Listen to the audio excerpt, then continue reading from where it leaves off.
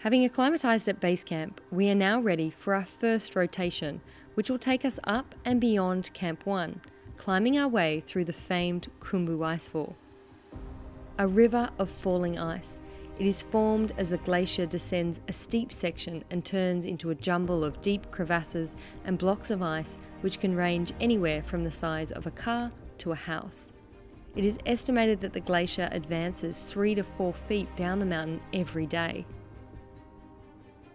The safest route is established and maintained by tenured climbing Sherpa called Icefall doctors, who fix the lines and bridge the crevasses.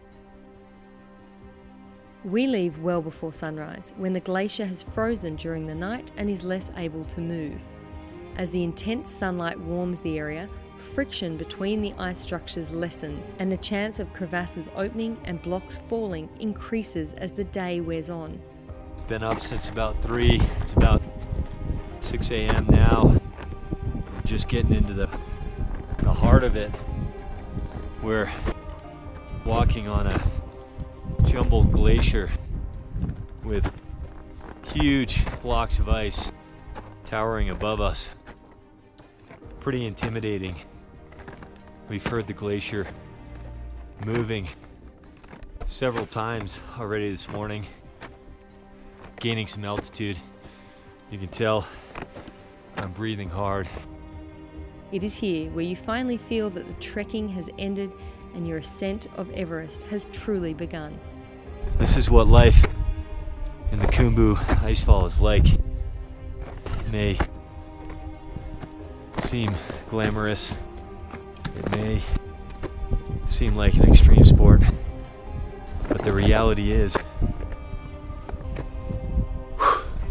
it's just moving very slow, one foot in front of the other, moving through blocks of ice that weigh tons upon tons. Because of the dynamic nature of the glacier, you need to move continuously, which can be very strenuous on your first rotation as you're still acclimatizing. You can see all the new debris from this loose ice slope right here. We're moving quickly through this section, probably the most dangerous section we've seen so far.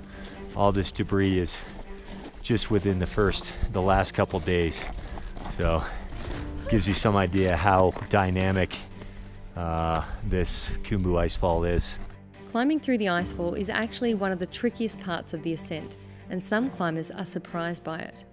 There are nuances in the technical skill required, the timing, crowding, and danger mitigation. There's a lot of up and down, jumaring, vertical ice walls, delicate ladder crossings, and tenuous climbing.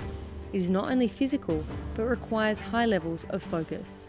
You can see the prayers written on my helmet for safe passage through the icefall up to the summit. Really, the real danger here in the icefall is not what's immediately above you, it's what's way above you. These are some of the towering ice blocks, and then on these peaks way up above us, that's what came down in 2014. That hanging ice, a vertical mile above us. While there is significant objective danger in the icefall, years of experience help to navigate these obstacles more smoothly. Climbing the icefall can take anywhere between 3 and 6 hours.